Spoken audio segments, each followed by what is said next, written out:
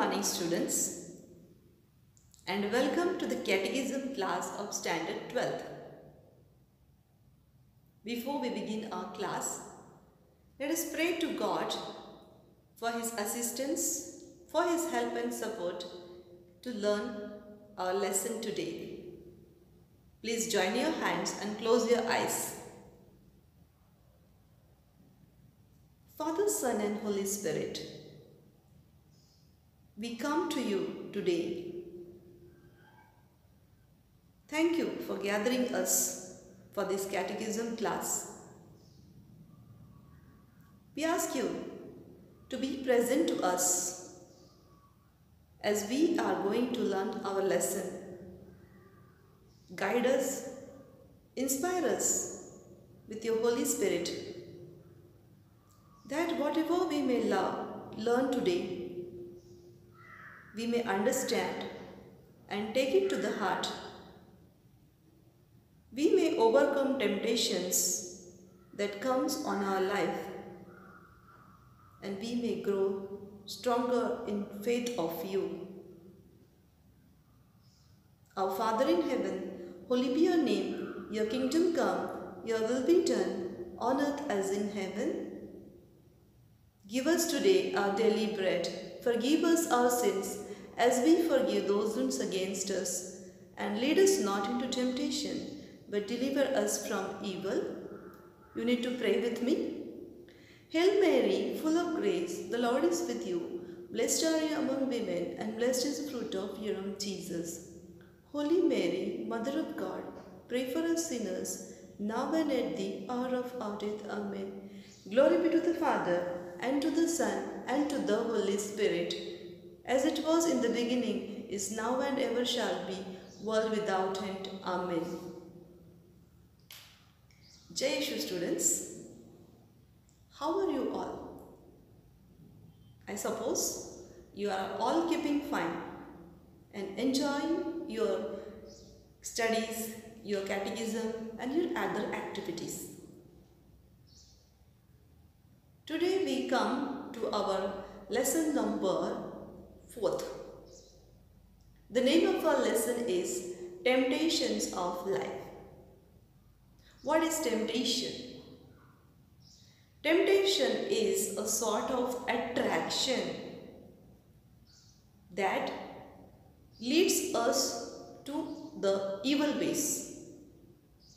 What leads us to the good, it cannot be temptation, but what leads us to the evil can be temptation. Once there was a man, his name is Iacocca. He was an American car company owner, a very legendary figure. And he wrote his autobiography, a book which became very famous all over the world. And what does he write in the autobiography? I hope you understand what is autobiography. Autobiography is our own life story written by our own self. So he has written an autobiography in which he says that he had a hard life. In his childhood, he had to struggle a lot.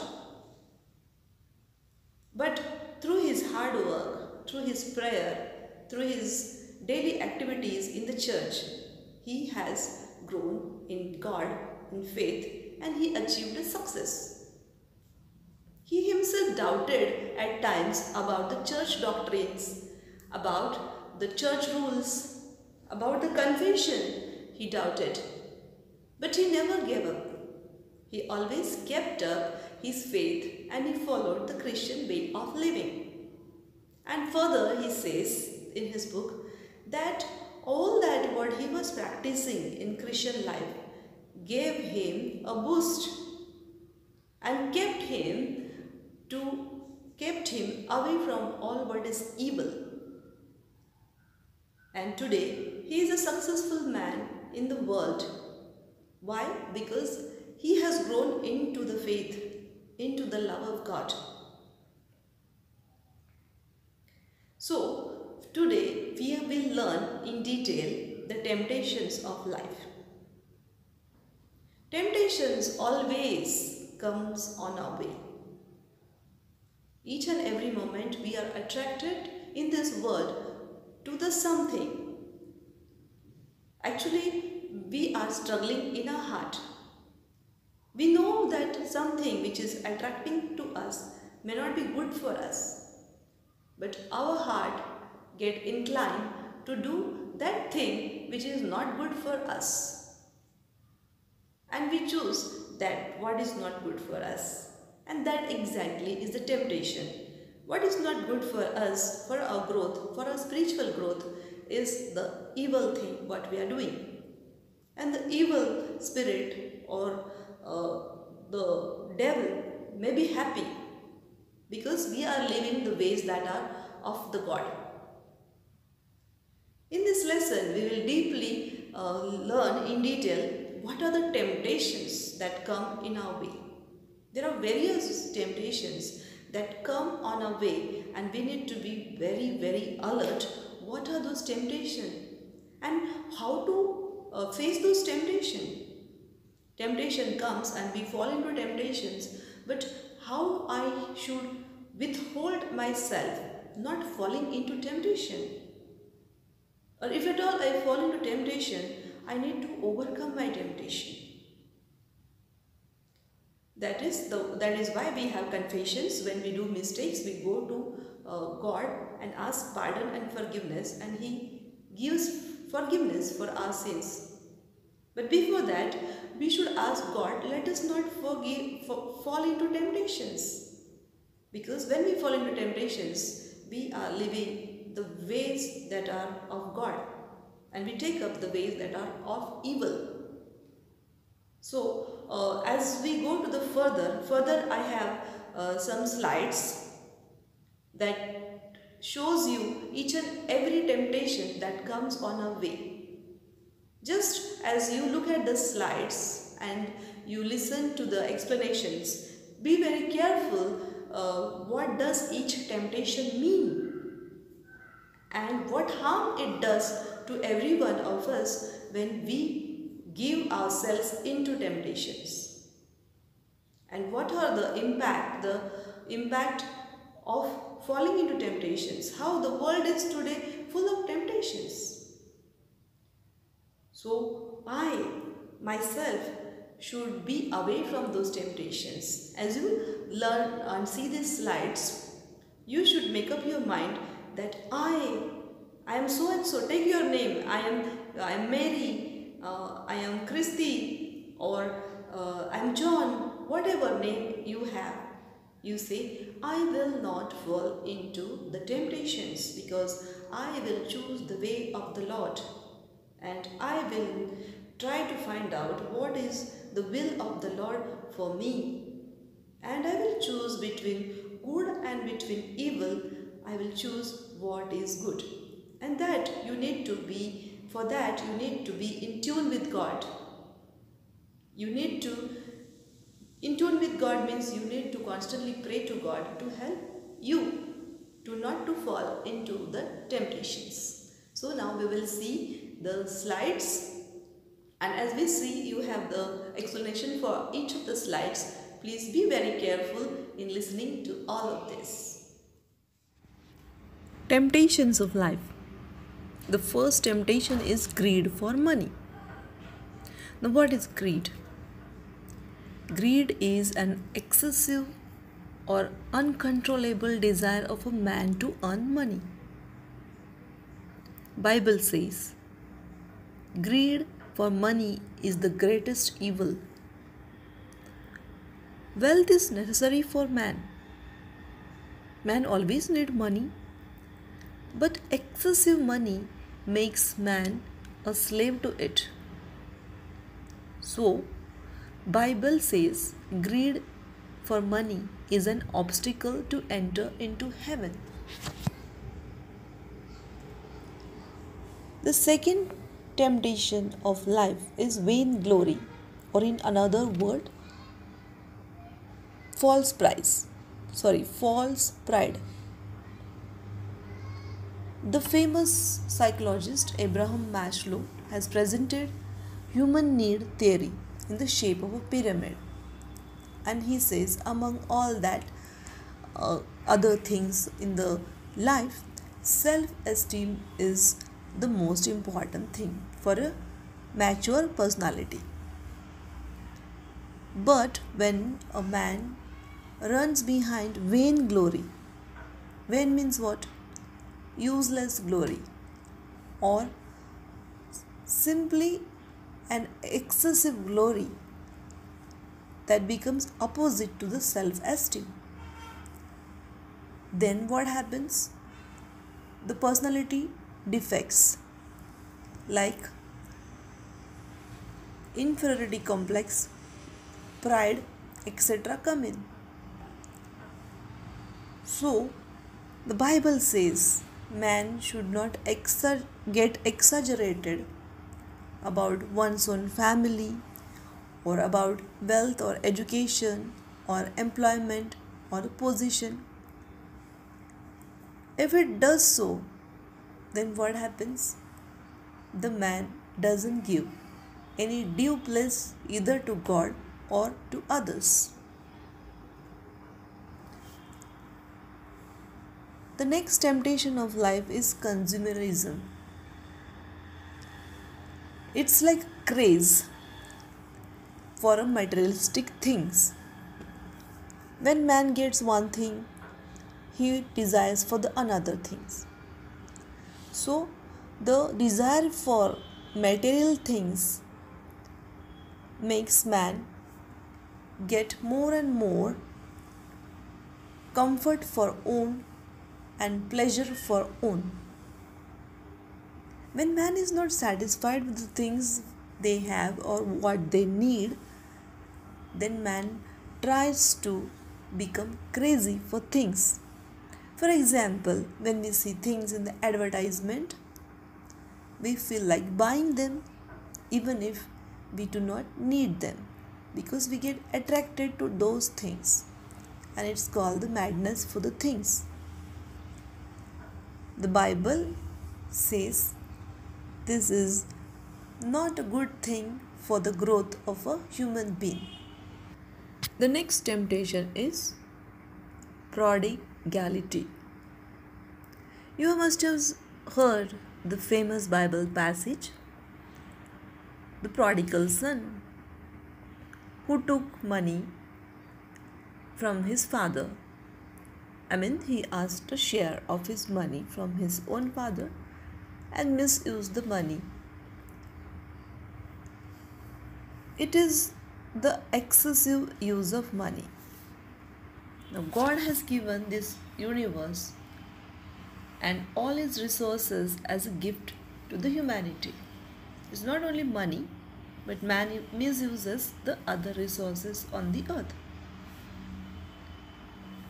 When individuals or communities or nations decide that the things, the resources are only meant for them, then the plan of God is questioned. The misuse of money causes social problems and unbalance in the environment. Prodigality is excessive use of resources. We just want for us, and we don't think about the next generations. So nowadays we see there are celebrations like marriage, birthdays, feast days, and we celebrate in a very glorious manner that we forget that we are misusing the earth, misusing the water, and this also is one kind of prodigality. The next temptation we see is the temptation of craze for luxuries. Nowadays we are growing in a culture where we love all kinds of luxuries. We desire for jewels, we desire for other things that adorns us, that adorns oneself. And how do this culture grows in the society? It is growing through medias, through telephone, through mobile phone, through advertisements. The culture is fast growing and making our youngsters blind. They think that glamour is only the world. And we have the sports stars or film stars or celebrities whom we see on the TV or movies. They come into the fashions, or they put the craze in the young minds about the fashions. We see the presence of riches, comforts, and luxuries on one side, and we see tears, hunger, poverty in other side. In such a time, craze for luxury is a threat to the social justice, and it is immoral. Next temptation is pleasure seeking. We are slowly growing in this modern society in a lifestyle that looks only for pleasures, comforts, and conveniences. This is the temptation. God commands us to work and earn our own bread. But we want all things ready made. We want people to do small works for us. And we become idle. We become lazy. Many see job as means to earn money without doing the work. And the technology and the other things which are fast growing in our modern society are bringing lot comfort, and the youngsters, especially the young people or the elders for that matter, nowadays are growing into the pleasure seeking culture, which God does not appreciate. The next temptation is unhealthy competitions. Today's time we see lot of competition spirit is growing in our world. The talent remained one side, but the force to gain something or to achieve something becomes necessary now.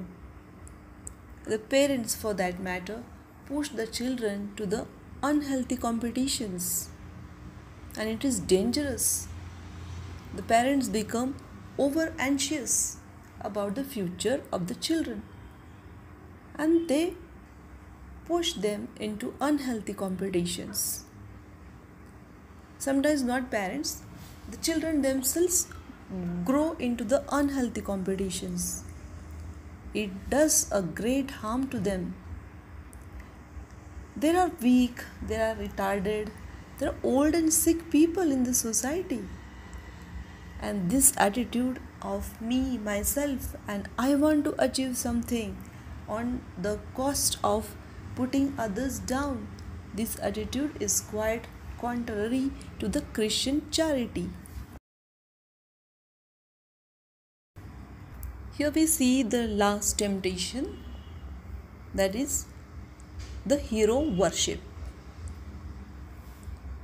Today we see a person is trapped in the circle of material things. Then these people forget God, and the people himself or herself become an idol.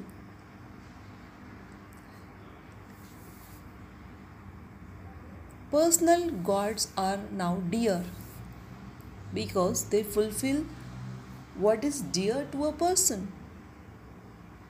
It is because of the selfishness of a man that man worships persons as God. We must respect persons who confronted life in an extraordinary way and succeeded. We must imitate their exemplary model, but it should not become worship. Heroes are not to be made God, because Christian life is a pilgrimage. Human beings are human beings, and we should not give them a place of a God. So students, I hope you have understood what are the different temptations that come on our way. The temptations are very, very attractive, but it is up to us how I can be strong and not to fall into the temptations. Our Christian life, in fact, is a journey to heaven. We call it as a pilgrimage. And in this pilgrimage, as we meet temptations, we all need to discern. Discern what is good, discern what is bad, and take what is good. And a faithful, one who is a strong faithful, will always overcome all the temptations. So let's thank God for giving us these wonderful lessons, teaching about how to stand strong and overcome all the temptations. Have a nice day. God bless you, and reflect on the temptations in this whole of the week. God bless you.